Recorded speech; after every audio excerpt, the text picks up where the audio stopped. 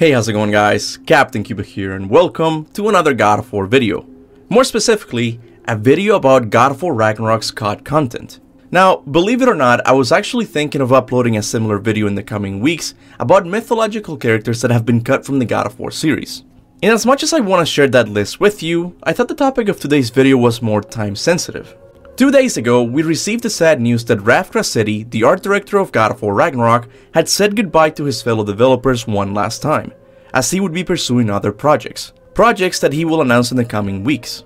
I'm really happy for him, but I can't lie that I'm a little sad.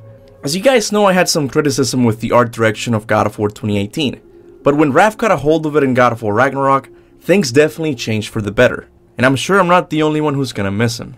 But with all that mushy speech out of the way, let's tackle today's topic.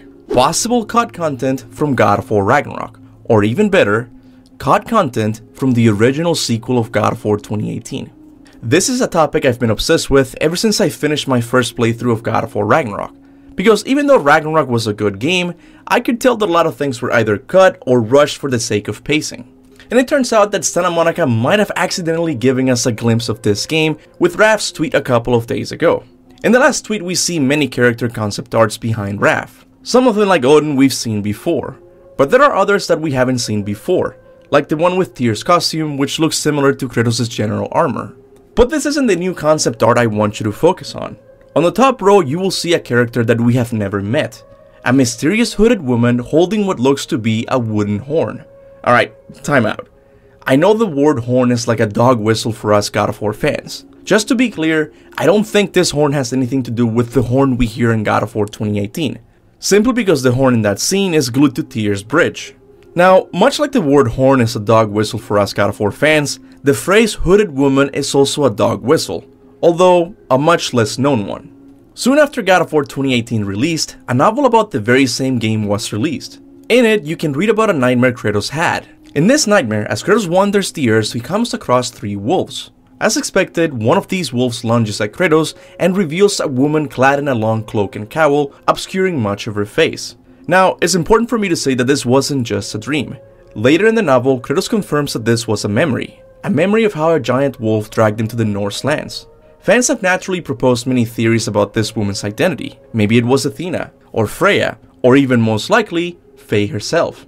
I and many fans were hoping we could get an answer to this mystery in God of War Ragnarok, as we all thought that time travel would play a role of some kind in this story. But because the Norse saga was completed in 2 games instead of 3, it's possible that a lot of content was cut from the final game. Maybe this image of a hooded woman is all that remains of this character.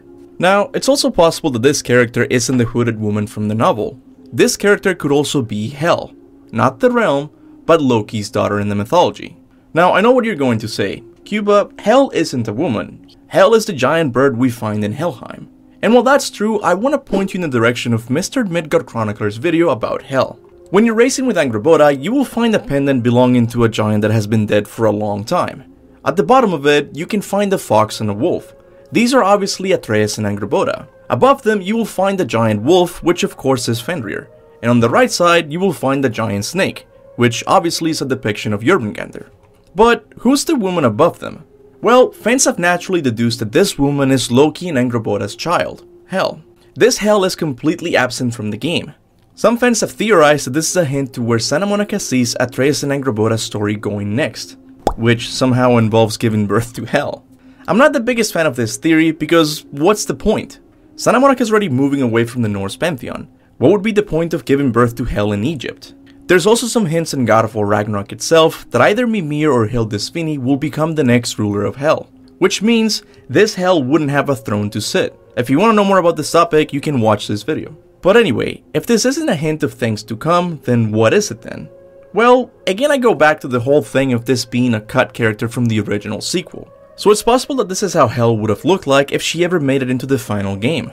These of course are the most exciting theories, as they would confirm that there was definitely going to be some time travel shenanigans in the original story. But I find it hard to believe that Santa Monica would have overlooked this detail when taking Raf's picture. They know their fans scour every inch of their post looking for clues on what's to come, or in this case, what could have been.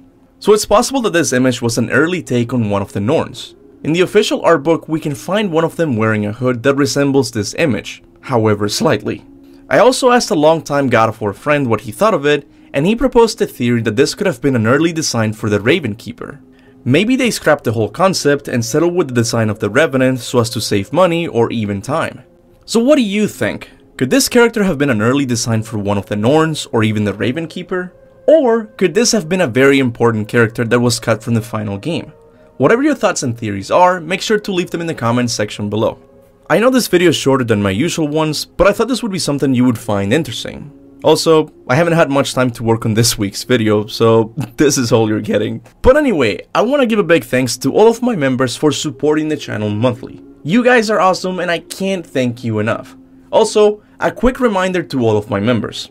As you guys know, this Wednesday we're going to get the new PlayStation Showcase. If you're a member of this channel, remember that I'll be hosting a pre-show to the showcase where you'll be able to discuss any gaming topic with me live. Yes, that's right, everyone will hear your beautiful voice. All you have to do is join my Discord server. And if you're not a member, what are you waiting for? Click that join button and start supporting my Red Bull addiction. But if you can't, that's totally fine. You can help support the channel in other ways, such as hitting the like button and sharing my videos. And with that said, thanks for watching. And remember, go forth in the name of Olympus.